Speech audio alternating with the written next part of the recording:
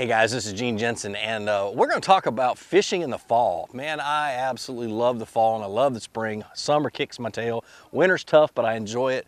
But the fall is just so much fun. What happens on lakes that have, well, any lake really, the bass go shallow and try to find stuff to eat before the winter kicks in. And right now I'm faced with high 60s, low 70s. It's about 71.5 degree water temperature right now. And rising water, muddy water, and so everything that's going on right now just tells me the bass are shallow. The bait fish move shallow in the fall. They move to the backs of the creeks. We've had a lot of rain that's brought the water level up. The bass move shallow when the water level rises. It's muddy water, so when the water's muddy, the bass go shallow so they can see better, so they can, they can eat better and everything else, so they can survive really. They don't like being deep in muddy water. So everything says in this creek says that the fish are shallow. And so what are some of the baits that I'll tie on? Well, I'll tie on spinner baits. Chartreuse and white with gold blades are really good in muddy water. Maybe a lipless crankbait, a black and blue creature bait, black and blue craw bait, flipping into bushes. Because what happens is the bass will get shallow and they'll get into that thick cover. Be it grass, be it bushes, be it anything, a lay down or anything else, they'll get into that thick cover and they'll sit there and wait for the bait fish to swim by, because the bait fish are up shallow too. And the bait fish are kind of cruising the banks. And the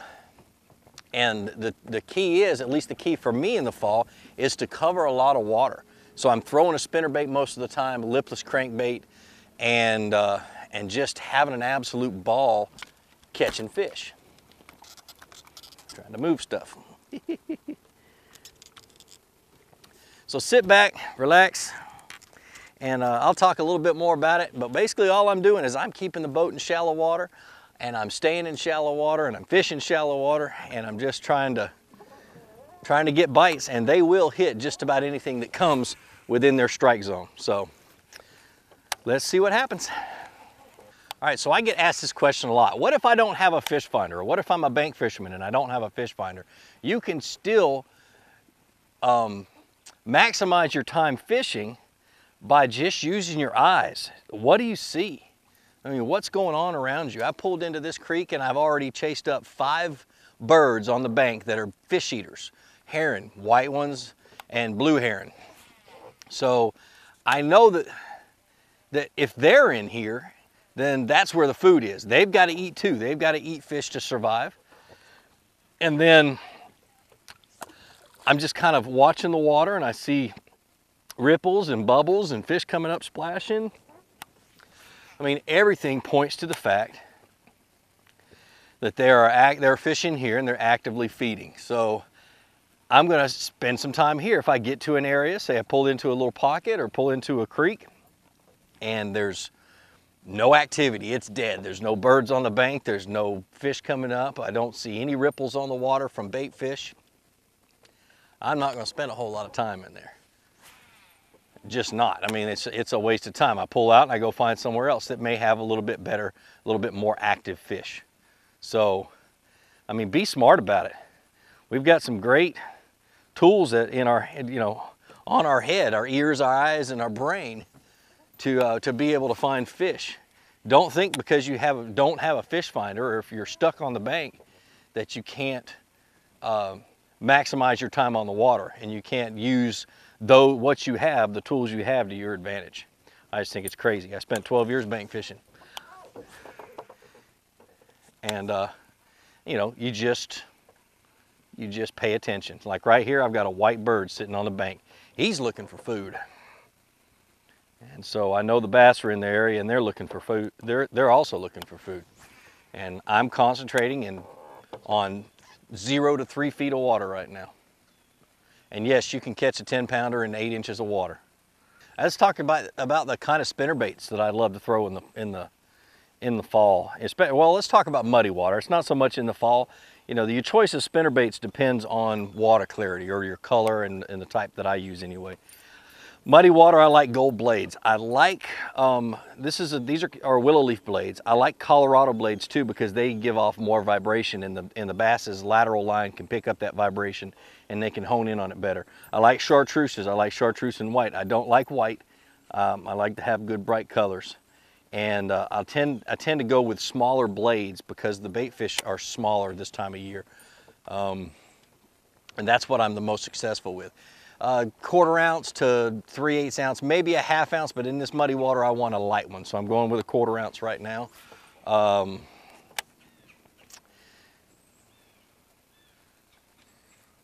little bluegill chasing bait fish. I mean, the bait fish are tiny, tiny, tiny.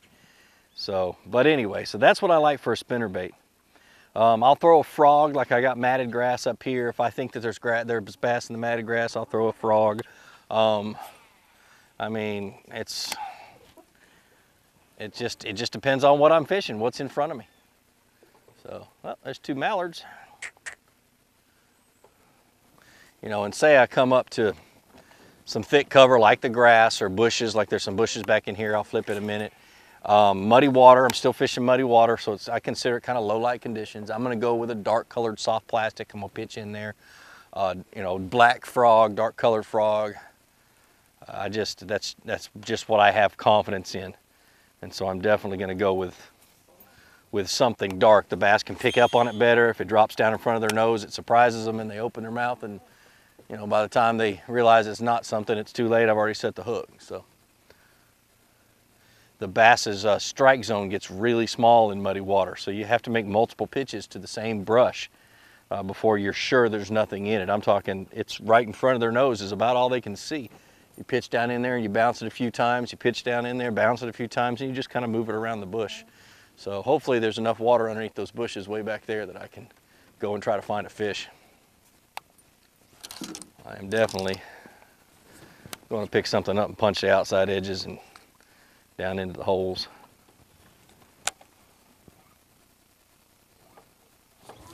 Ooh, I thought I had a fish. That was a weird feeling. Well, I got all the way back here and my life died. In other words, I'm not seeing anything. The bushes aren't in deep water. I want the bushes, the base of them, to be in, you know, at least about 12 inches of water so the bass will get around them. I was going to grab a flipping bait and, you know, pitch and flip into this stuff, but that's 3 inches of water right there. So I've made several casts, probably about 50 to 100 casts around in this area, and just, I don't see it, I don't feel it. So we're going to pull back out and kind of fish my way out of the creek. This is about as far back as you want to go, or I want to go, and not see any fish, because there'd be some all over this flat if they were here feeding. And I'm going to pull out and fish my way out. Let's see what happens.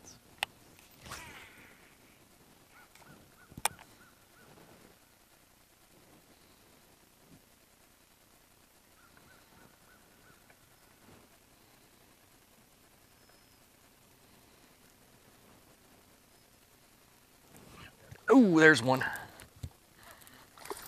Stay on. Get in the boat. There it is. Wow. Begin to think I wasn't going to find one, but I did. Came back out, halfway out the creek, found a fish. Now I'm going to fish this area a little bit slower and see if I can catch 2 or 3 more. But that's it. That's fall fishing for me. I'm going to spend the rest of I'm going to spend until the water temperature gets in the low 50s. I'm going to spend it shallow. I'm going to be kicking up mud with my trolling motor. I mean, literally going to be beating the crap out of every piece of cover that I can find shallow. So, and I'm going to spend it, like I said, I'm going to spend doing that until the low 50s, 52, 53 degrees. And then I feel like the bass stop feeding a little bit and they start to pull out. Then I move into my winter pattern. But anyway, well, like I always say, be sure to introduce somebody to fishing and let me help you teach them how to fish. Show them my videos, show your friends my videos. Get with me on Facebook, Instagram, Twitter. I do Periscope, I do a whole bunch of stuff. I'll leave the links at the end. Subscribe to this channel if you haven't subscribed. More importantly, get out on the water, go out and catch some fish and have some fun. Take care. Have a great day.